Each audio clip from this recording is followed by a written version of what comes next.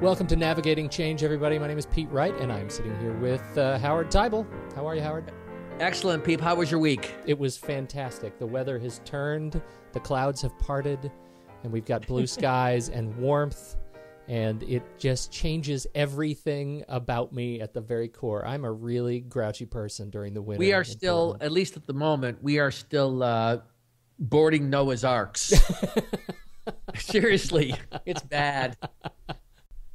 Well, that's not good, and it particularly relates to our topic for today. Which, right. And I'm going to just say this out loud. And I know I don't think I'm the one. I don't think I'm alone.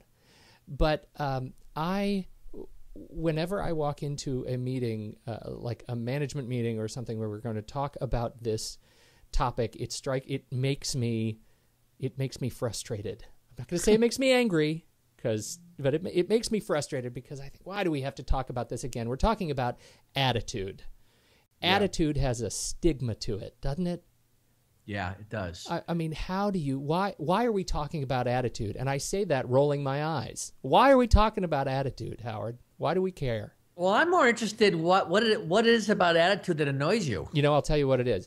Because I feel like, in my experience being managed, that managers attempted to take too much authority in my attitude. That my attitude was a commodity. And I say that the royal my. I mean, there is a big effort to pass around these motivational books and to sign little notes in the front cover of these motivational books that says, pass it on if you get it. And sign your name that you read it and get it. I mean, that's a real cultural gestalt in a lot of big organizations, and I think it frustrates a lot of people because we're naturally cynical of people who are happy. Yeah, that's right. You and I were talking about this the other day about, you walk into a room and you find yourself frustrated about those people who are chronically happy. I call them they have CHP disorder. They're chronically happy people, and you've got to believe, when you look at someone like this, you go, there's got to be something wrong with this person, because why aren't they in our business, in our organization? They should be showing some level of dissatisfaction the way I'm feeling. Instead, they're showing some optimism in the face of all this negativity. And what this comes from, in my opinion, is something that I heard spoken by an author, Dr. Alan Zimmerman, spoke about this. I heard him interviewed. He wrote a book called Pivot. And one of the things he said, which I think is so great, is no one gave you a bad attitude and no one can give you a good attitude. It's a choice you make every day. And the thing that I find compelling about this, it's not that an attitude is a choice, but it's a choice you make every day. And when you add the everyday part, what you realize is when you wake up in the morning, we all know this, but I forget when I wake up in the morning that I actually could choose something different in the face of what's right in front of me. And I think that's very confronting for people because we so want to ascribe blame on others. And there is this culture of dissatisfaction that feeds on itself. And you have to work. I was leading this workshop a couple weeks ago, and it actually came out that people were uncomfortable showing satisfaction because it would stand out among their peers that they were actually in a pretty good place while people around them were feeling somewhat negative. And there is peer pressure to actually come off negative. Wow. That, at once, I'd never kind of put my finger on that, but that is, I can absolutely categorically relate to that. Yeah, it's like you're gonna stand up in the middle of a room and say, I'm in a good place, I'm happy. And what that does is I think people feel guilty about showing their sense of things being okay. And it's also a way to get accepted into a group. So, one of the things I would tell people that find themselves caught in that group is you might need to find a different set of people you hang around with. I got a great anecdote from a class I was in. again, a class that we led, person raises their hand and they said, I really wanted to improve my physicalness and my health. So I started going on a walk with a series of people from my office. And we would walk at lunchtime, and I'd come back from lunch and I would feel worse than I went out. And I would realize after around doing this 4 or 5 times that what was going was we spent the entire 1 hour of our walk complaining about our work. So here it is. I think I'm going out there doing something that's going to be healthy for me. And I came back feeling worse. And she said I had to make a choice to actually be around different people if I was to maintain a more positive attitude. Wow. I just put my finger on another anecdote where this all began. And I think it's the 8th grade. Because 8th grade is that perfect age where it begins to fall apart. That's exactly right. And I think it falls apart when you start realizing that in the 8th grade, the cool kids are the ones who are learning how to smoke behind the gym. They're the angry kids. And this is how it translates into today's organizations. We are learning a lot more about you than you might want us to know. Yeah, that's right. That's maybe a little too much transparency. So take us to that next level then. How do you? I think there are 2 questions on my mind at least.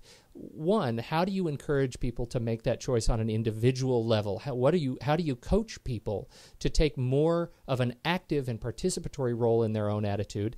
And 2, how do you help organizations encourage and stimulate positive attitudes without coming off as disingenuous? That's a pretty loaded question. 2 really great questions. So the first one is, I think it starts with people making the choice that they want to make a change.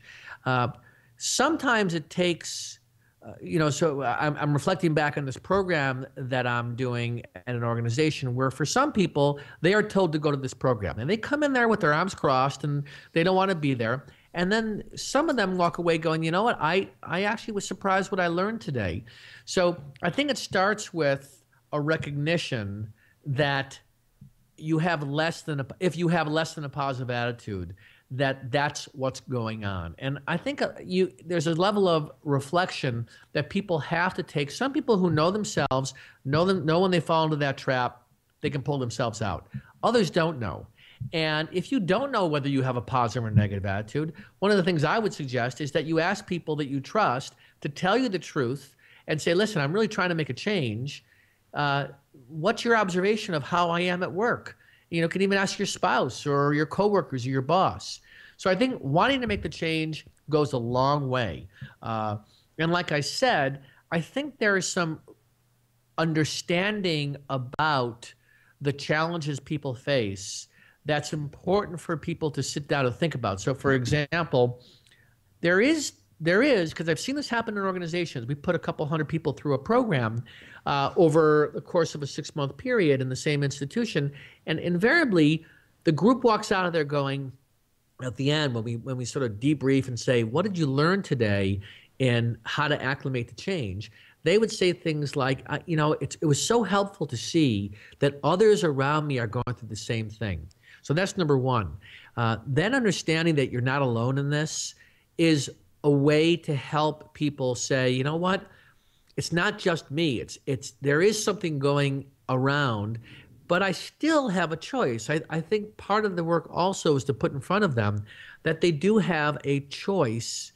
And the way you can get them to realize this is to help explain what are some of the ways we all go through change. How do we adjust to change from first being frustrated by it to being confused to then acclimating and being comfortable? So that's something we do in these programs, and it helps people become aware of it. We also talk about strengths and weaknesses. I think if you know your strengths and you know your weaknesses, you then can say, this is where I want to improve.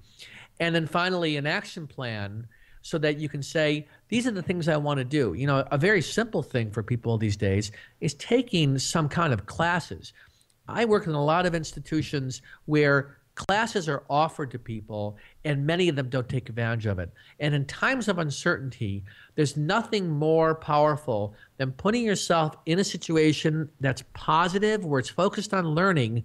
Otherwise, what ends up happening, your free time is going to be spent with looking at why things are wrong or why things are bad. So to the extent that you can focus on positive things, it will actually help you have a positive attitude. And also the other thing is smile more. You know, it's funny. I find myself choosing to smile, and that may seem a little odd, but I can tell you that it reminds me that there is a way I could choose to be today in this moment, and it actually can have a ripple effect when you put that face on of smiling.